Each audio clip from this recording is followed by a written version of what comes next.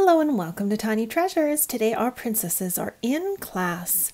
We have Belle, Ariel, Rapunzel, and Princess Jasmine, and their teacher, Mrs. Stone. Good morning, class. Today we will be learning about the human body and the digestive system. We have special textbooks on the human body. Does anyone know what the digestive system is for? Belle puts up her hand. Yes, Belle. The digestive system is for the food we eat. It breaks it down. That is correct, Belle. Did you know the digestive process begins before you even take a bite?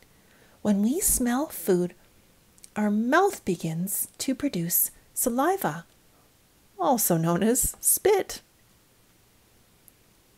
Take a look at your textbooks. Do you see the digestive system right below the ribs? Once you take a bite, your teeth begin grinding the food into smaller and smaller pieces. Your tongue pushes the food against the top of your mouth to mix it with saliva.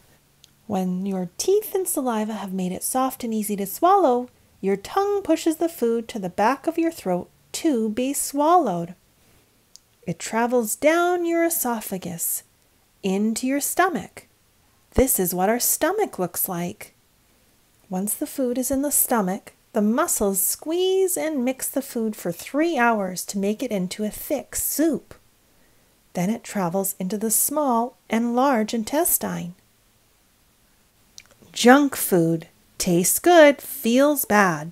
They don't call it junk food for nothing. Food that doesn't have good nutrients is a waste of your body's time. When you eat a bunch of greasy, salty potato chips, you still want more because your body is still hungry. When you eat an apple, you don't want 10 more apples because you are actually feeding cells. Ariel eats a healthy lunch every day full of fresh vegetables and fruits. It keeps her body energized. Speaking of lunch, it's noon and it's time for me to eat a healthy lunch. Today I made a borscht. It's a soup that's made out of beets, carrots, potatoes, and fresh dill. What do you have for lunch that's healthy? And thank you for coming to Tiny Treasures. Please subscribe to our videos. Goodbye.